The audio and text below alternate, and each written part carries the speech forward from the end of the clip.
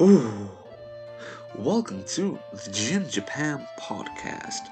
Yokoso Minasan. And today, well, it's been an interesting day because now I'm in Tokyo.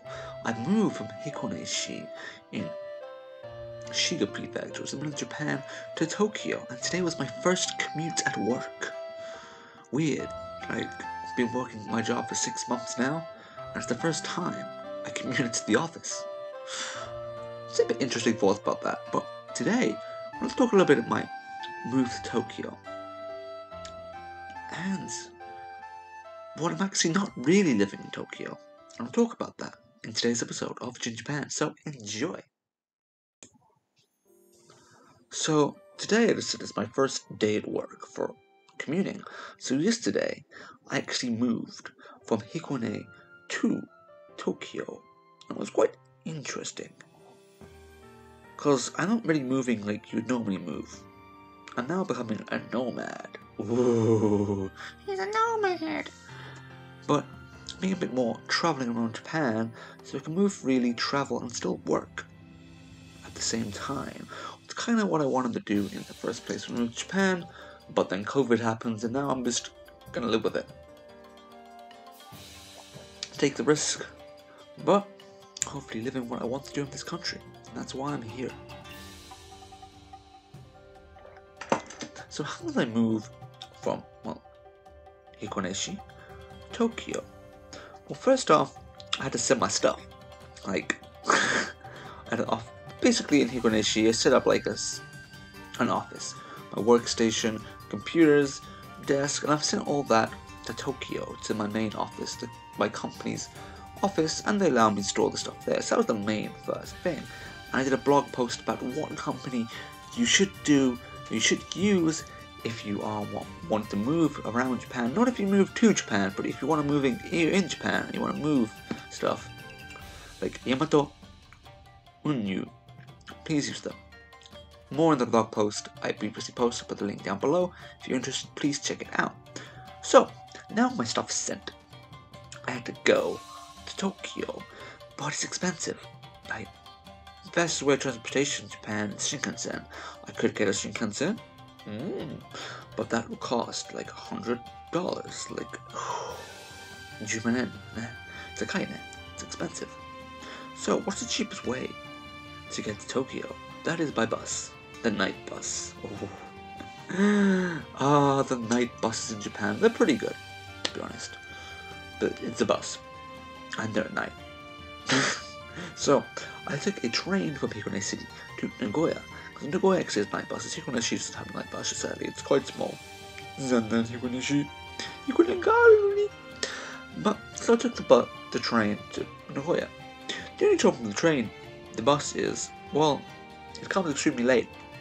Like, at 10:30. I'd previously been travelling around Mini Prefecture, so when I was coming my way back from Mini Prefecture, I stopped off in Nagoya for one night and I parked up my bike there. I found a free parking space. You can park your bike in quite close to the Nagoya station. The link will be down below as to where that is. But so I parked my bike there, then went back to Hikone, then came back a few days later to move to Tokyo finally. So I picked up my bike and now I'm at the station. You think you got a station? You got a bike and a bus? They can't go together.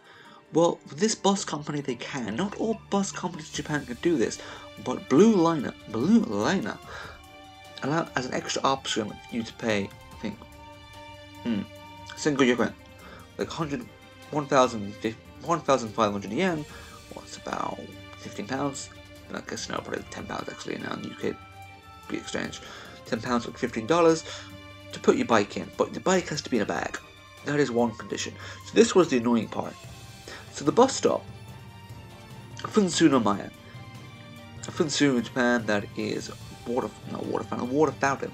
And at the Nagoya station there's a water fountain. It's not really a water fountain, it's like a big bit of metal, sticks to the metal flower, and they're like, it's a water fountain. Like, okay. But from that there's a bus stop. So you wait there. And people set up for like the buses, because they've got the COVID protections, like got to do checks, temperature and stuff like that. Okay. And then they're like, well, the bus is all the way in front of the station, 500 meters away. everyone, minasan, just walk over there. And I'm just like, I've got a bike to carry. Because I packed up the bike. So, in the evening, you're like a bit tired, you've been up all day, carrying this bike for 100 meters. I'm like, oh, my stuff as well. I'm like, finally get there. I'm like, yeah, man. No, I got in fine, but was a little worry, right? You're lifting a bike and they leave without you. It take too long. But I take the night bus to Tokyo. Well, I got some sleep. Well, I got some sleep. It's my bus, but I nicely to try and meditate while I'm doing these buses. You're not going to get great sleep, so you might just do some meditation practice. And we rave to Tokyo at 5 o'clock in the morning. What is to do when you're 5 o'clock in the morning? Nothing. There's nothing to do with Tokyo at 5 o'clock in the morning. Simply you're drunk and you want to want to laugh at drunk people. There's not much to do. Except you want to walk out and run around. For me, it was, well, I've got to get my bike back together. So I put my bike back together and then chill in McDonald's. Because, well, the universal place where you can stay all day with internet and coffee. McDonald's. Like, it's always going to be open somewhere. It's one of the great things about McDonald's. If you're traveling, you're up early, you get the bus, just stay at McDonald's for a bit. Like, it's fine. You don't feel bad if you don't buy anything, because it's McDonald's. They're making them on. They're massive. No, but it's bought a coffee and then it's in there. So, after that, I've got time. It's time to travel around Tokyo. And it was still early morning. It was about 7 o'clock. No, about 8 o'clock I head out. And the cycling around Tokyo is nice. Like in the morning. Like, it's kind of nice. Sun's out, so the building, no one's really around. There's no much cars. Just massive streets, and you can just cycle around pretty much freely. It's pretty good, especially if you're in a big city and you've experienced the cycle before. It can be a bit hellish. Like, cars are assholes, and people stop in the middle of the road, and it's like, you stopped in the cycle lane. Oh, Medoxy, can you not? And it can be annoying. Yeah, it's very annoying, right? But I went around, spent the day cycling around Tokyo, sitting in some little cafes and some bookshops, just doing a little bit of work while I'm moving on. I don't want to do the whole thing. I ended up in Kanagawa. So I'm in Kanagawa now. Well, it's the prefecture next to Tokyo. In a little bit, actually, the closest part to Tokyo. Because my office is actually quite close by, my company. So, where am I at? That is an interesting thing, because I haven't moved to Tokyo. I'm in a dress. A dress sumihodai. A dress where you can sleep, where you can live, kind of, sumihodai. It's a very interesting company. I want to talk about it a little bit that more now. But first, I must finish this drink of hot chocolate. So, I'm going to talk about a dress now. So just the company I'm using to live in now. So I didn't move to Tokyo, I didn't move to an apartment, I moved to a hotel service company. Not really a hotel service company. They're a company with many hotels and share houses around Japan. And for the price, a very, very cheap price of 40,000? 40,500 yen. Now 15,000 yen a month. It's not bad when you think about it, right? This is kind of the same price of rent for a normal cheap apartment in Japan. Like if you go into Leo Palace, you probably get something similar, but you're living on your own. It's a bit sad. This tourist service, you can live in Japan, move around, but you can live into one of these apartments a max of a week. So you have a week, oh, it's like a hotel. You book hotels, you can move around. So you'll book a lot for each day, so you can move around Japan. Move around Japan, meeting people, traveling to places, and there's Wi-Fi, internet, in all the good internet, in all the apartments. Bedding's all good. Perfect, really. If you really think about it, you want to move to Japan, you don't want to spend too much expensive, and you want to experience Japan. This is the company for you. So say again, a dress with ADD in capitals. It's worth looking into if you are in Japan and want to move around and be a bit of a nomad. If you come to Japan to travel, well, I'm afraid you can't use this service. There's one restriction for foreigners, that is, you have to be a resident. you're not a resident in Japan, you can't use this service. Is that it? But if you are a resident, you can. And one other cool thing about this is you can bring some with you for free. What?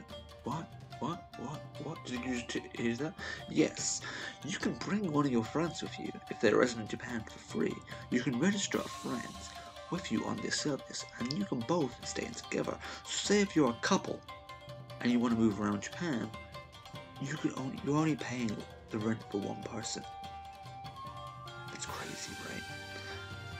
There's one more problem I want to talk about. That is, you can't actually live in this the whole time. There's a little problem with registering in Japan. You gotta register a address. You have to have a permanent address, especially if you're a foreigner. What's a little bit sucky, because you can't basically move around Nomad legally and not have an address, right? You have to be registered, they're gonna know where you are, bank stuff. Most Japanese people, it's fine, they use their family address. But for people like me, it's a little bit harder, right? Because I don't have a house in Japan, I don't have family here. I have friends, but, well, say when your friends, can I fakely live in your apartment? Actually looks bad on them, because they got landlords and they look at that stuff and they're like, oh, the 2 people living here by law pay more rent. Nah, screw your friend over.